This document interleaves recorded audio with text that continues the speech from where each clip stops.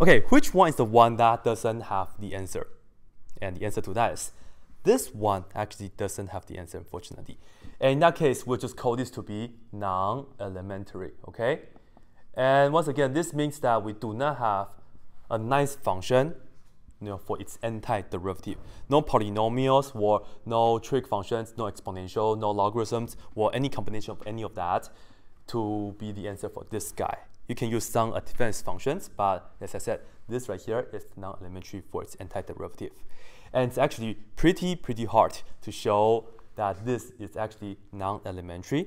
And if you guys want to study like upper division or graduate level of abstract algebra, maybe you'll learn the proof of that one day. But anyway, today let's see how we can actually integrate this guy. And you might be wondering, hey, if you distribute this to that, the function part-wise, x squared and e to the x squared, isn't that the same as the first part, right? The first one right here.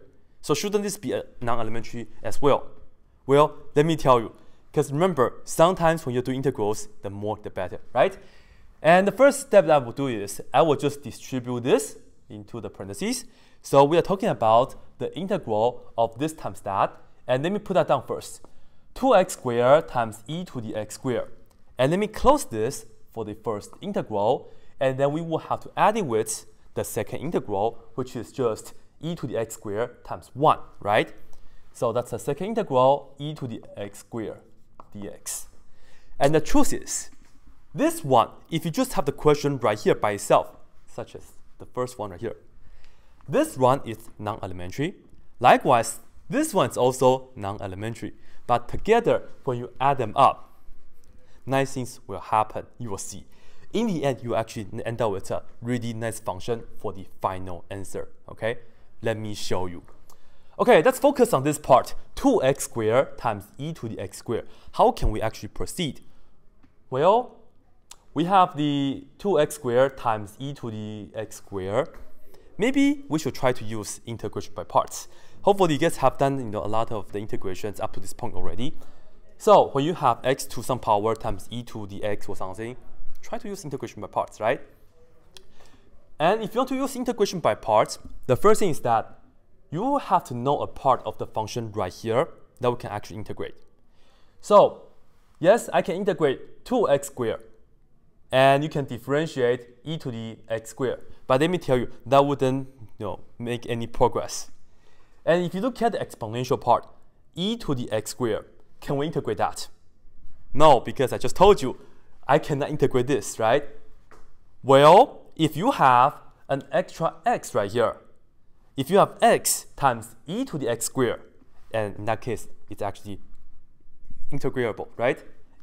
So the idea right here is that I'm going to just kind of break this apart, and let me show you. This right here, I will rewrite it. I want to pair up this with an x, and in fact, I want to pair this up with a 2x.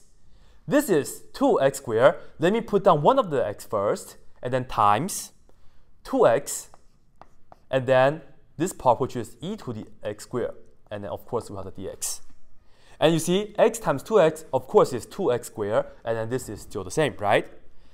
From here, we can do integration by parts. And then in the end, don't forget, we still have this part, like the integral of e to the x squared dx. Anyway, I will show you guys the DI method, and let me just put it down on the side.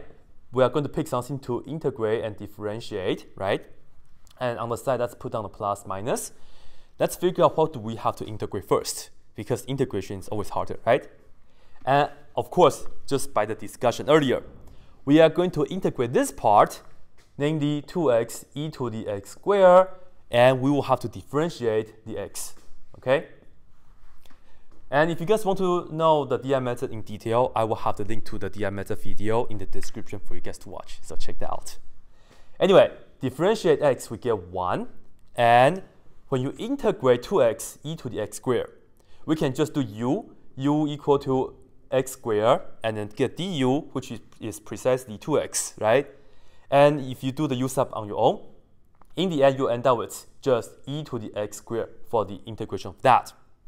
You can check real quick. If you differentiate e to the x squared, you give e to the x squared first, and then by the chain rule, you are going to multiply by the derivative of x squared, which is 2x right here.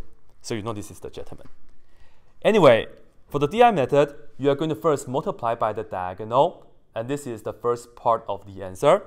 And don't forget to attach the sign on the side, okay? So the first part, this is going to be positive x times that, which is just x times e to the x squared. And this right here is the first part of the answer. Secondly, you will have to multiply by a row right here. And you might be wondering, how come I didn't continue? Yes, if you differentiate 1, you get 0. That's really nice, right? But the problem is that I cannot integrate e to the x squared, so I cannot continue. That's why I had to stop, okay? But anyway, when you multiply by a row along with the sign on the side, this is still an integral.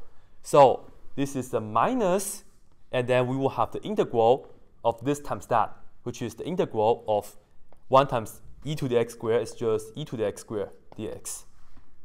And do you guys think what's up with this already? You sure, huh? Because now, even though this is the result of that, and we're not done yet, because this is not doable. But don't worry, because we have another one to back us up. Remember, originally, this integral, we have this part, right? So we can just write this down. We write down the plus integral e to the x squared dx. And now this is the best in the world, because this and that cancel each other out. So in the end, you see that the answer is just nicely x times e to the x squared, and we are done. And at the end of all the work, we can just put on plus c right here, okay? And in my opinion, when you know an integral is not elementary, sometimes you can just study the common non-elementary integrals. So when you notice this, you don't even have to spend any time, any work. You can put down the answer.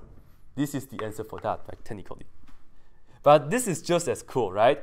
And now, in the end, I will show you guys why this is the case.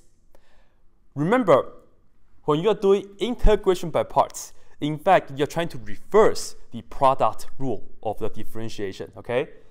So when you have this, let's just take the derivative real quick. You will actually end up with that, okay? So let's just check, okay? I will check this in blue. And we'll just check our answer by differentiation.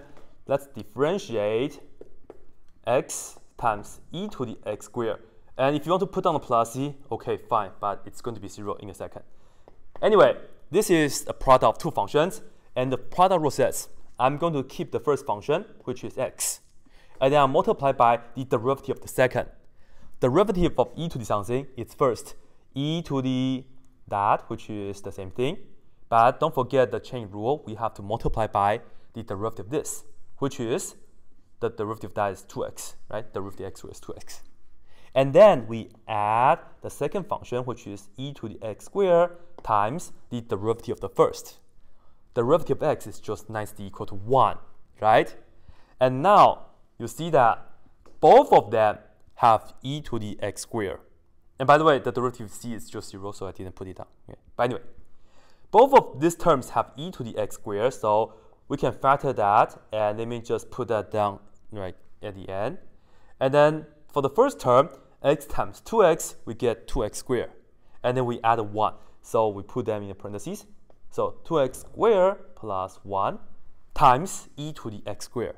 And this is exactly the original question in the integral, right? So anyway, hopefully you guys like this video. I think this is really, really cool. And in fact, this is a pretty popular calculus 2 integral as well.